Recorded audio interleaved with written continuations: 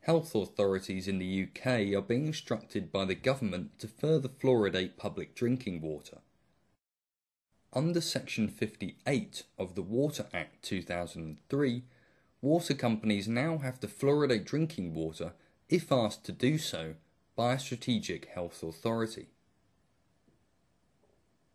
The government has suggested that fluoridated drinking water leads to a decrease in tooth decay and therefore a reduction in dental health costs.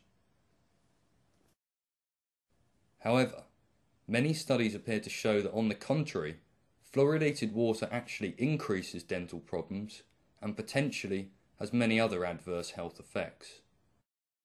When I contacted the Department of Health, they informed me that the decision to continue fluoridating British drinking water was made based on a scientific review conducted at York University. Hello. Hi there. Okay, the research which we used is based around evidence provided by the University of York report, a systematic review of water fluoridation published in September 2000.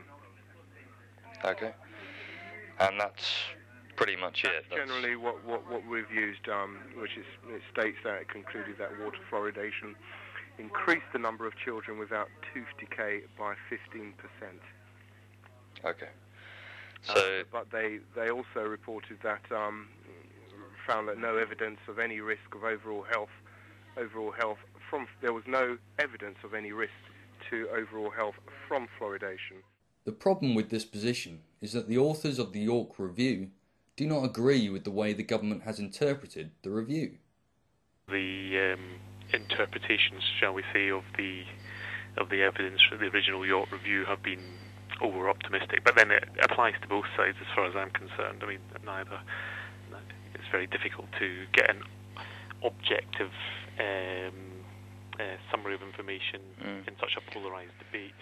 Sure. It just seems funny to me that this is the one thing that the Department of Health pin it on, and it's really, from what I can gather, not conclusive. No, I would agree. I'm one of the authors. I would say what the review actually established is that we know rather less about water fluoridation than we thought we did, and that's the big surprise. And I think from a sort of public policy point of view, the evidence around using water fluoridation to reduce inequalities in dental health is scanty and unreliable. I think that's I wouldn't be saying anything controversial by saying that. So, it's not a great evidence base on which to take forward a policy. I'm not saying that that there shouldn't be an informed debate about whether water fluoridation is the right thing to do or not. I just think that the evidence is very poor in relation to other interventions. Professor Trevor Sheldon, head of the Department of Health Studies at York University, whom was chair of the group who conducted the review, has criticised the British Dental Association, the British Medical Association, the National Alliance for Equity in Dental Health, and the British Fluoridation Society for misleading the public about the review's findings. He stated, "The review did not show water fluoridation to be safe." He also pointed out that there were no firm conclusions and that more research was needed. It is important to note that the fluoride added to drinking water is not naturally occurring calcium fluoride. It is a byproduct of the chemical industry called fluorosilicic acid. The UK government will not reveal the source of this byproduct. Former BBC producer Chris Bryson explained the process in a documentary called The Fluoride Deception. Very few dentists are aware that the fluoride in public water supplies is not a pharmaceutical grade product. It is in fact an industrial waste. It's the waste from the Florida phosphate industry.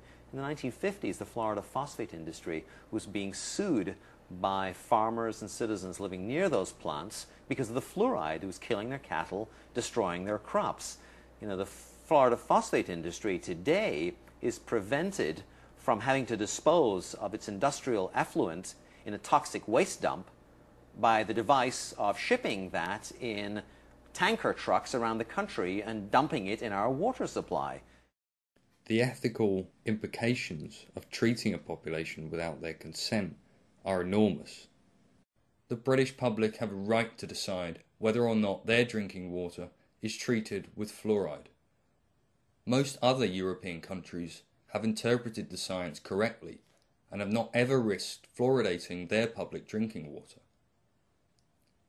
Studies are beginning to show that there are not just adverse physical effects linked to fluoridated water, but there are also psychological effects. Evidence does appear to show that the pineal gland and the central nervous system's functionings are severely affected by high exposure to fluoride. Those exposed can therefore become more docile and passive due to the distortion of melatonin production. Perhaps this was why chemical versions of fluoride were added to the water in Nazi and Soviet concentration camps. According to the UK Drinking Water Inspectorate, a local public consultation must first take place before any fluoridation can proceed.